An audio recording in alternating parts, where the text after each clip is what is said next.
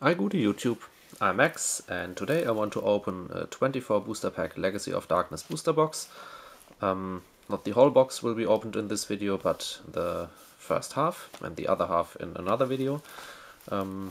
Yeah, I kind of have a decent number of Legacy of Darkness booster boxes in my collection and I just need 3. So yeah, one of the other ones can be opened, and if you follow my channel you saw that this one was part of an order I did in the early days of 2024, and unfortunately the packaging was kind of off, so most of the booster boxes were a little damaged. They didn't look that nice, so this is a good candidate to be opened. I'm going to start with the right side. And because we are doing stuff in random orders here, I'm going to shuffle the packs. Old boxes are usually mappable, so you can assume after you pulled a holo card that the fourth pack after that is highly likely to have another holo as well. So to avoid some boring stuff like that, I shuffled. Because this is a 24 booster pack box, the secret rare that can be pulled in here is Yata Garasu, so the hobby secret. And there are other cards in here that I'd like to see, like Smoke Grenade as a super short print, for example. Some of the spirit monsters are short prints as well. And of course, oh, creature swap right off the bat. Nice. That's not even that badly centered for Legacy of Darkness. Will you look at that? Nice.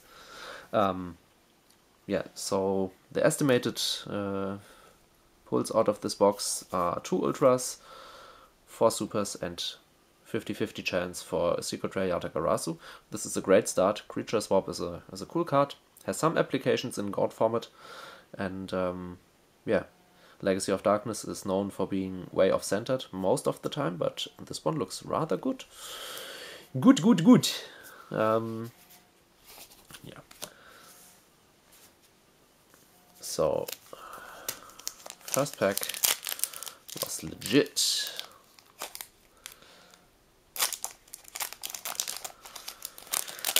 I'm thinking right now which holos I'd like to see. I think the fusion monsters as super rares are kind of cool, like Fiend Skull Dragon, Dark Bolter, Ryu Senshi. Exiled Force would be cool as well.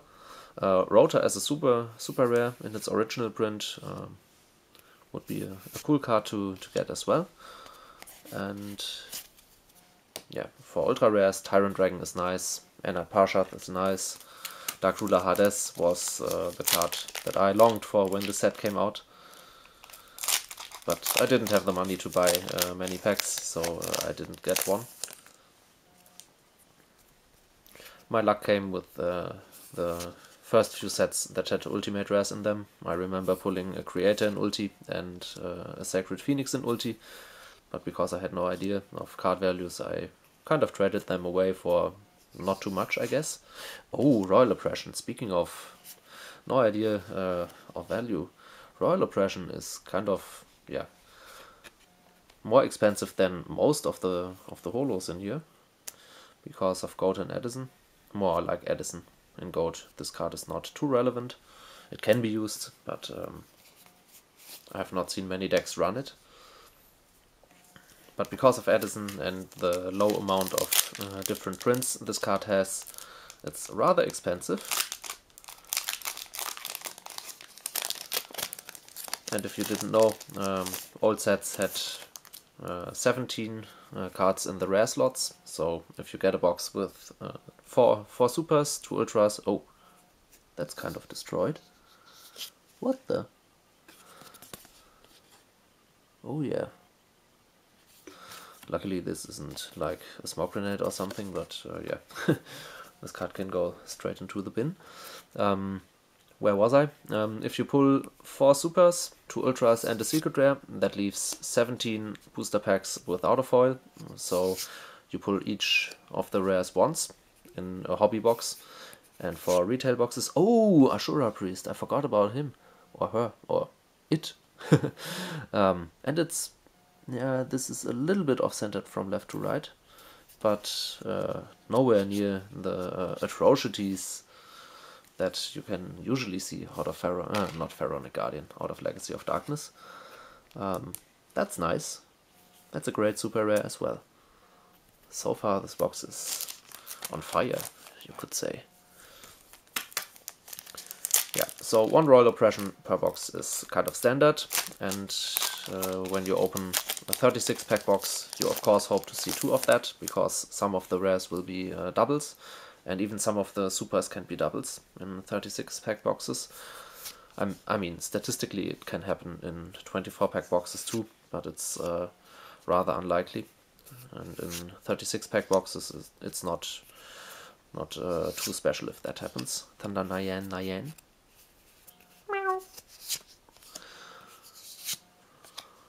Grey Wing, ready for intercepting, Book of Moon for Warrior and Spellcasters, and Nutrient Z, which was used by Joey in the anime, against Kaiba, I think, when they battled for the Bronze Medal.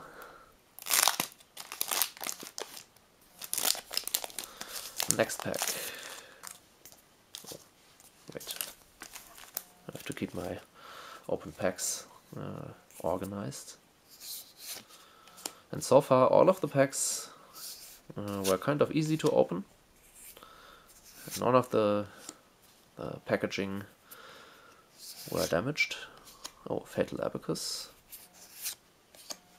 For all those of you that didn't enjoy math class during school. Life Absorbing Machine. The Illusory Gentleman.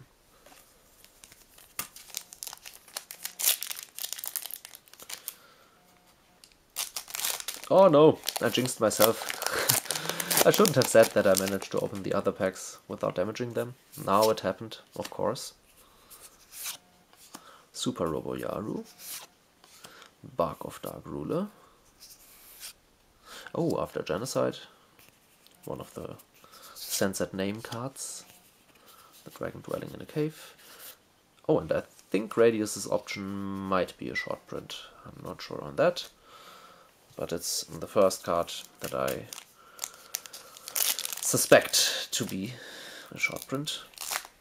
For some other cards I'm sure that they are, like Inaba White Rabbit, for example, a card I ran back when I was at middle school, or however you call that, what we have in Germany. Blast with Chain to combo with Gearfried. Nice. Wingbeat of Giant Dragon. Dragon Manipulator. Oh, maybe Gradius's option is not a short print, because I got 2 in a row now.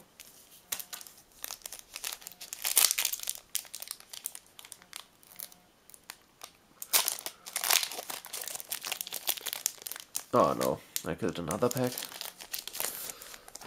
How dare I? Skull Knight number 2, Dragon's Rage. Ryukishin Clown, Heart of Clearwater, another card I used with Submarine Roid and Spell Striker and stuff like that. Infusion Sword Murasame Blade, one of the few cards you can legitimately equip to Gearfried without him destroying it.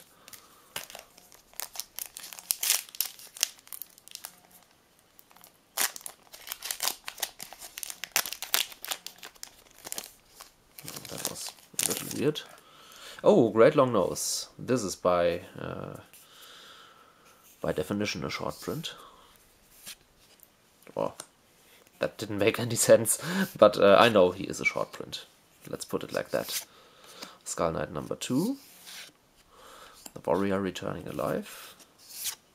Robo Yaru, Fiend Comedian. That's a trolley common. I like it. But it has way more graphic artwork in the original. So another example of TCG censoring OCG stuff. Dragon's Rage again. Ryukishin Clown again. Heart of Clearwater again. Ominous Fortune Telling. The A-Forces. And another Fiend Comedian. Not Feed Comedian. Okay, so for the right side, there doesn't seem to be a secret rare. If I get the standard ratio, there should be a super rare in this pack. I shuffled the packs up because I didn't want to have any predictability, but here we are now. I'm predicting a super rare. And am I right? No, I am not. That's weird. Convulsion of Nature.